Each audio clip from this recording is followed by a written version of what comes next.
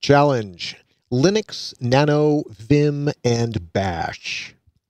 It's important to know Linux for the IT field. In this lab, we'll create a basic Bash script, we'll change its permissions, and we'll run the script. Let's get into the demonstration now. I am working in a virtual machine, and this time I'm working in Debian Linux. This is Debian Linux with the GNOME desktop, and I already have the terminal open, and I'm logged in as user. So my prompt shows user at deb52. Name of the computer is deb52. So we're being prompted to type something. So let's get into it. Let's type some stuff here. First, if we type ls and press enter, we'll see the standard directories that we get for any user account, including desktop, documents, downloads, and so on. I have another one here that I added called code. And what I want to do here is I want to make a script. I want to create a bash script.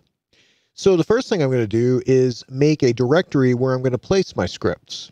To do that, I'll use the command mkdir and name the directory. Scripts. We'll press enter for that. And that should create that directory. Now remember, in the Linux command line, if nothing has gone wrong, it won't tell you anything. So if everything went well, you won't see any error messages. No news is good news. Let's take a look with an ls command again, and we'll see that the directory scripts is now there. Fantastic. Now let's change over to that directory. We'll do a cd scripts, press enter, and now you can tell from our prompt that we are in the scripts directory. At this point, I want to create a script. So we have a couple options. We have a lot of editor options in Linux. You can use Nano, you can use Vim, you can use gedit, which is actually a graphical editor, kind of like Notepad in Windows. But we'll start with Nano. That's probably the easiest one, and it's built into just about every Linux distribution out there. So I'm typing nano, and then I'm going to type the name of the file that I want to create, which is going to be loop.sh. So Nano will open the Nano program, and then it'll also create a file called loop.sh. The .sh extension tells us that this is a Linux shell script. And by default, we're going to be working with bash scripts. But if you ever see .sh, you know this is a Linux shell script that we're working with here. So it's going to be nano and loop.sh. We'll press enter, and that'll bring us into the Nano program. And from here, you can just type whatever stuff you want to type for your script. And when you're done, you can save it, you can exit, and you can see all these other options down here like cut and paste. If you see the caret here, the little arrow pointing up, the caret means control. So if we press Control K on the keyboard, that will cut information. If we do Control U, that'll paste information. If we do Control X, that'll exit out and ask if we want to save the file. Okay, we've already given a name to the file. It's loop.sh. So let's start writing our file. Now, whenever you work with a Linux script, you want to tell it what shell you want it to run in. And by default, this will usually be bash, the bash shell. It doesn't have to be, but that's very common, and that's what we're going to use here. So the first thing we have to do is explain to Linux what shell we are using and the path to that shell. We do that by typing the $, exclamation point, and then the path to the shell, which for bash is /bin/bash. This is known as the bang line or the shebang, and that tells Linux that this is indeed a bash script that we're about to write. So I'll press enter twice here, and we'll add some information to make a basic script file. It's going to be very simple. I'm going to use the echo command. And the echo command is used to display text on your screen. Another one you could use is printf. I'm going to use echo. And here's the text I want. This is a loop test. Period. That's it. So all this script is going to do when we run it, all it's going to do is put the words, "This is a loop test," on the screen. That's all. That is our script. So I want to exit out, so I'm going to press Control X on the keyboard. And it says, do you want to save the modified buffer? Well, that just means, do you want to save the file? Yes, we do. I'll press Y for yes. And then it asks the file name to write. If we hadn't selected a file name before, we'd have to specify a file name, but we already did, and that's the file name I want. So I'll just press enter, and that saves it. That's it.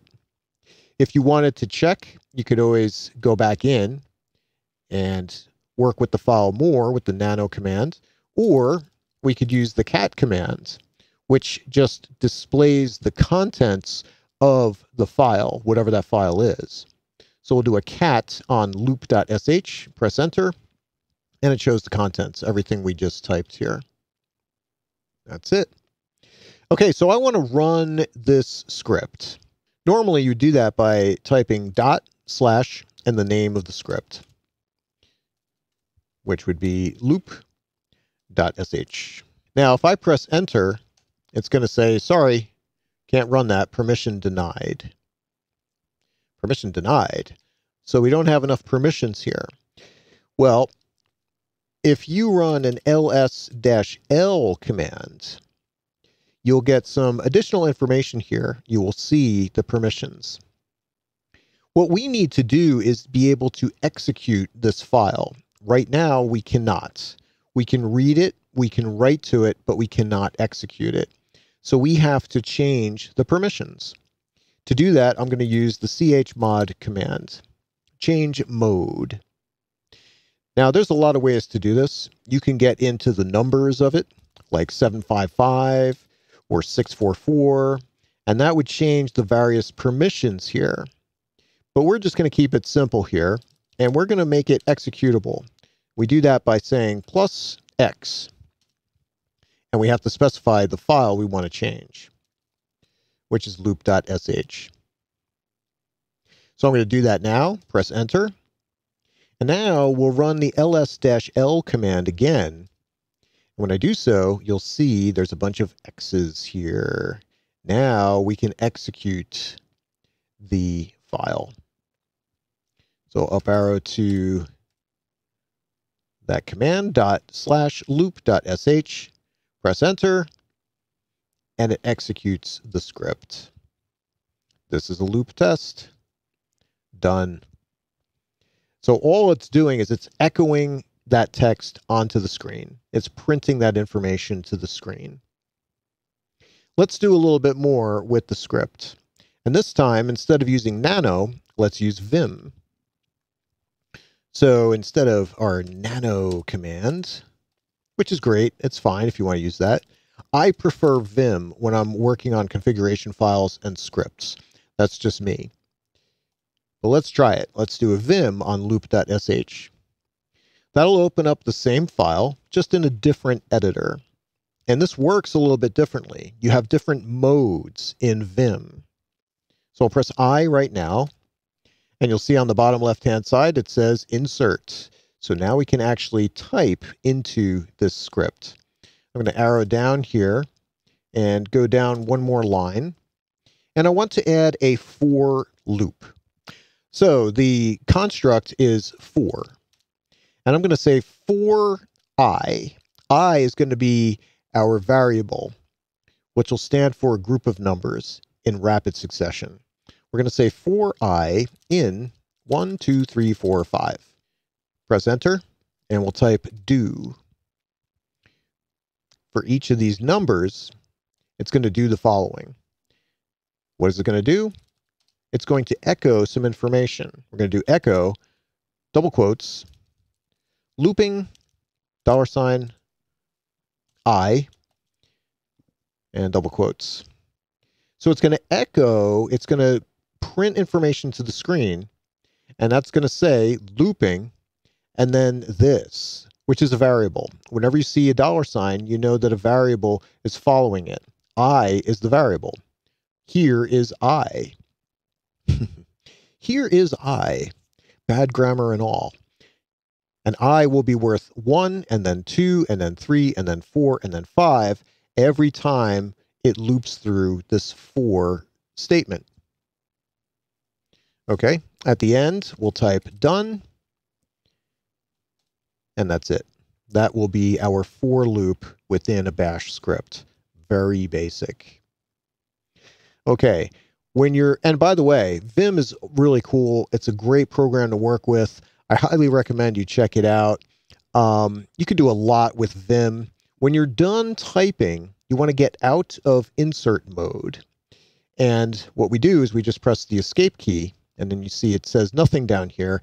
Now we know we're in command mode again.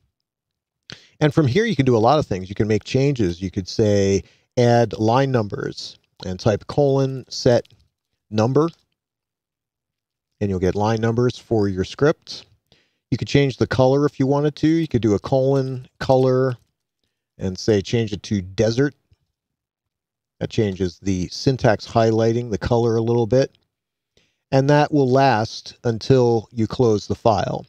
You could make it permanent by adding stuff to your vimrc file. But that gets a little bit beyond what we're doing here. So again, we want to escape out, and then we want to save this file. In Vim, to do that, we do a : and W. That will save. And I'm also going to do Q, which will quit. So save and quit. : WQ. Press enter, and it's done. If we now do a cat on that file, we'll see all the stuff that we typed, everything that we added to Vim. And I have a basic introductory video for Vim. If you want to check it out, that's at my website, proust.tech/Vim. So that's it, proust.tech/Vim. And you'll see there's a video here, Introduction to Vim, that I did. So check that out if you want. And go back here. All right, at this point, I want to run the script again because I made modifications to it. So once again, we're going to do a ./loop.sh. Press enter. And here we go. It says this is a loop test. That's the original text that we echoed in there. And then it loops 1 through 5. Looping 1 through 5, and then finishes. So you can imagine this is some pretty cool stuff. You could do a ton with bash scripting. This is just one example. And I have another example of a bash script for Linux at GitHub. And if you go to github.com/DaveProuse/LNSF, you'll see it's the super ping script, which has a lot of stuff here. You can check it out. And another example of a bash script. And here it is. It'll ping as many computers as you want, given a list of computers in a file. So something you might be interested in. It's pretty cool. And it actually does, once again, make use of if-then statements and a while loop instead of a for loop. So check that out if you get a chance. But that's about it for this lab. And at this point, I challenge you to go ahead and create a basic bash script, change its permissions, and then run that script and see if it works. Good luck.